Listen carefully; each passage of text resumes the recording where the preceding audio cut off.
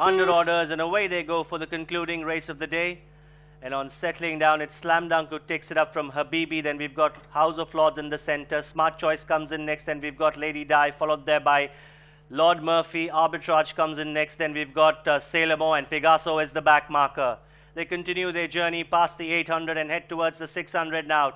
It's Slam Dunk, the leader, from Habibi in the center. On the outside comes House of Lords. Then we've got Lady Di, followed there by Smart Choice, Lord Murphy, Sailor Mo, Arbitrage, and in the back is Pegaso. Inside the last 400 they go. It's Slam Dunk about 2 lengths in front of Lord Murphy in the center, is moving up nicely. Then we've got Lady Di, followed there by Habibi. But inside the last 200, it's Lord Murphy about half in front of Slam Dunk. Then we've got Lady Di on the inside.